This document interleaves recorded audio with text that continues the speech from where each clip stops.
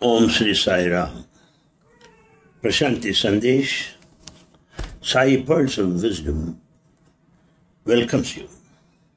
It was said in the Holy Bible, "Seek ye the kingdom of heaven, everything shall be added unto you." Seek God and you will get everything. That's what it meant. The priority should be given to God and none else. In Mahabharata, 5 Pandavas gave priority to Lord Krishna. They were never after power, pelf, and money. So, all epics, mythology, scriptures of all religions want you to give priority to God over other things, material things in particular. In respect of Swami, I would like to draw your attention what had happened in Swami's younger days. Kondama Raju, as you know, is his grandfather. And Swami became very intimate in relationship with him. And grandfather found the company of his remarkable grandchild very enjoyable. And he was first to realize Satya's divine nature. Years later, Sathya was to say that his father and uncles had asked his grandfather, Kondama Raju, stay 3 months a year with each of us. This offer was made as part of a proposed distribution of property between the 4 brothers and Kondama Raju, who declined to take a share, saying that he wanted nothing except Sathya as his share. I repeat, the grandfather did not claim any share in the joint property. He wanted his brothers to take their share, and he requested Baba to be given to him as his share. What an illustrious example it is. If Sathya was with him, he had everything he wanted. From then on, Sathya stayed with his grandfather, who lived until a ripe old age. Sathya would later say about him, he was a great devotee, and he recognized my reality. In a touching narration, Sathya would one day relate what Kondama Raju requested of him. I was then 9 years old. I was inside cooking for him. I am a good cook. Others would want to take recipes from me. He came to me after closing the door, calling out, "Sathya, Sathya, Sathya." He caught hold of both of my hands. "Consider these your feet," he softly continued.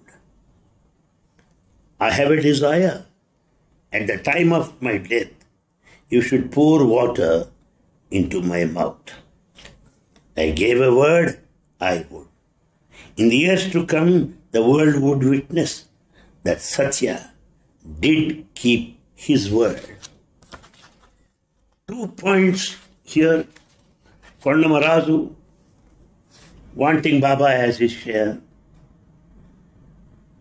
and Baba giving assurance to his grandfather that he would present himself when the last moment approaches. So, the next stage is this. Sathya graduated from the Puttaparthi Elementary School. He went to Kamalapuram where he stayed with his brother while attending Form 1 in the board middle school. Here the important point is this, my friends. When Swami was describing all this, in the whole of the auditorium, the entire gathering started crying, shedding tears on listening to Swami's narration of the difficulties he had in his brother's residence at Kamalapuram.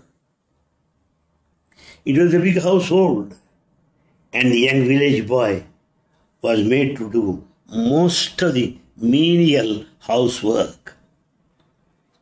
Speaking before spellbound audiences in the years to come, Sathya, as Sai Baba, would reveal the graphic details of his life at Kamalapuram to impress the sociological and moral implications of his school days.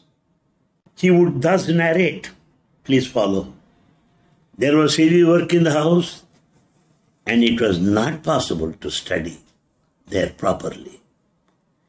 As soon as I woke up in the morning, I had to take a big pot and fetch drinking water from the Krishna canal, which was quite far away.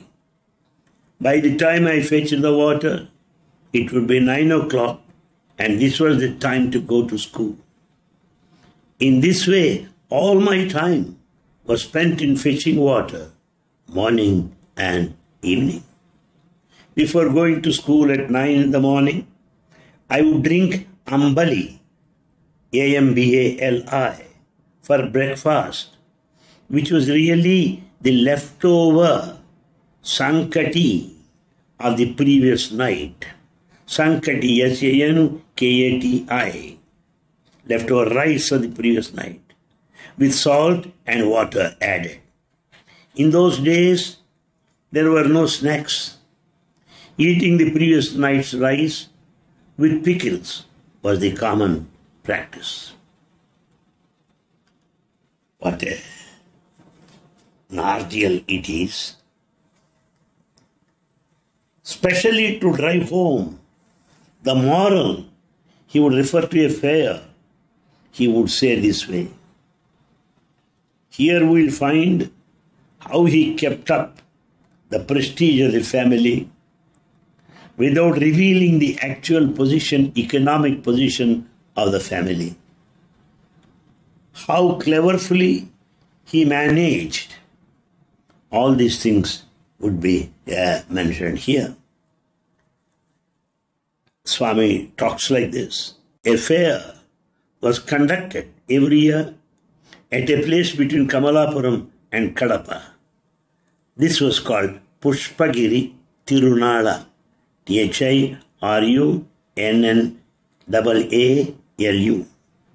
and was considered to be a big fair in the region.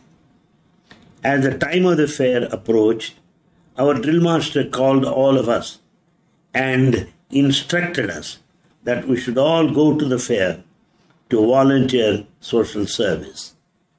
He said that we should all compulsorily enroll ourselves as scouts. He came to our classroom and announced that each of us should have a khaki shirt,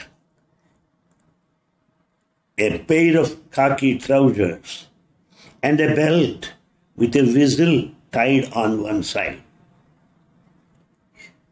He further cautioned that we should have the dress ready in a week's time. We were instructed to dress this way and render service at the fair. It was indeed happy news that we should all dress in that manner and go to the fair. But at that time, I did not have even a paisa, single pai with him. After admitting me to school, my father had given me 2 annas, A-N-N-A-S. In those times, 2 annas were of great value. I had, however, spent that money in the previous 6 months.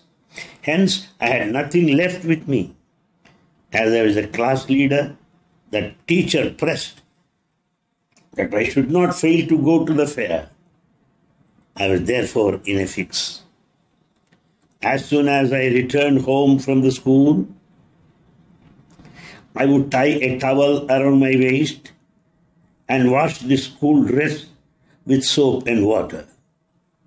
I would then put some burning charcoal into a small vessel and iron my dress. This way I would manage the whole year with only one set of clothes. Before the year ended, the dress started to tear at a few places, and I had no money for safety pins.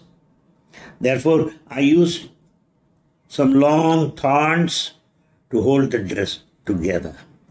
Under such financial difficulties, how was it possible for my family to provide me a new dress? However, it would bring dishonor to my family if these circumstances became known. I gave serious thought to the matter and came up with a plan. I suggested sending a substitute student without informing the teacher. I told the student of the suggestion, convincing him of feigned indisposition. See this. He did not keep anything confidential. He openly expressed the poor financial position of the family, how he maintained the whole year with a single dress. He also then referred to his classmates. One of the students who sat by my side at school found out my secret plan, and he was the only son of a rich gentleman. His father would buy everything he needed. He told his father that he liked the scout dress very much and thus had 2 pairs made for him. This boy packed one of the dresses and slipped the packet into my desk, that is, Baba's desk.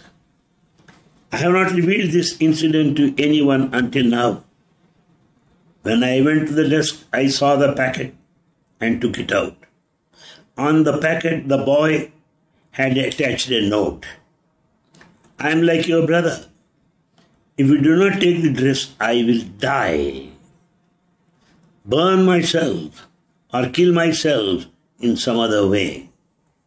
I tore up the note, but wrote on a separate piece of paper, you are like my brother. If you wish our friendship to be permanent, there should be no give and take. That will spoil our friendship. If you really desire my friendship, we should not have relationships based on material benefits. Only increase the love and improve the friendship. I kept the note in the same desk. My friend was extremely pained to read it, but could do nothing and had to take the dress away. He would also, at length, spoke of the close ties between himself and those who loved him.